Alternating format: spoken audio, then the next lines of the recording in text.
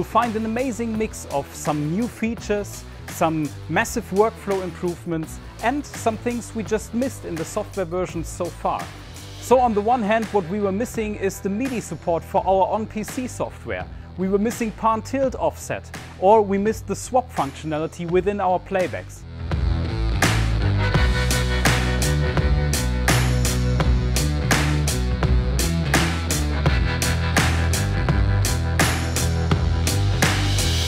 And on the other hand, we have massive new features like the agenda function, special values, so a real reference to your default highlight and lowlight values, or some new functionalities like capture to immediately take a snapshot of your values.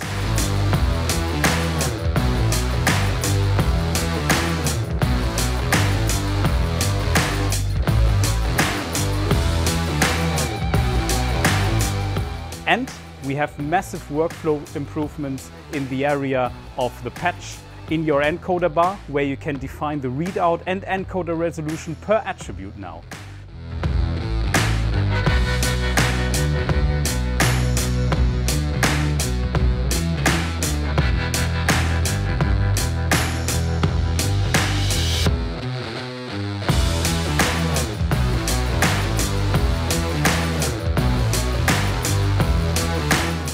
And additionally, we improved our tools a lot.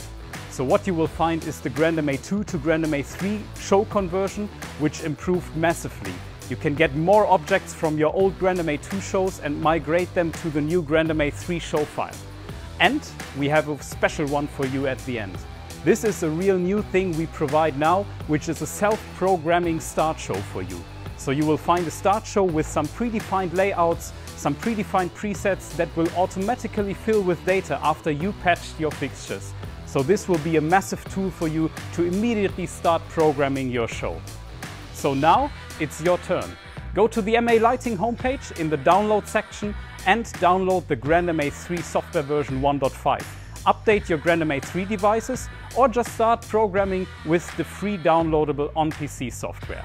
See you next time and enjoy software version 1.5.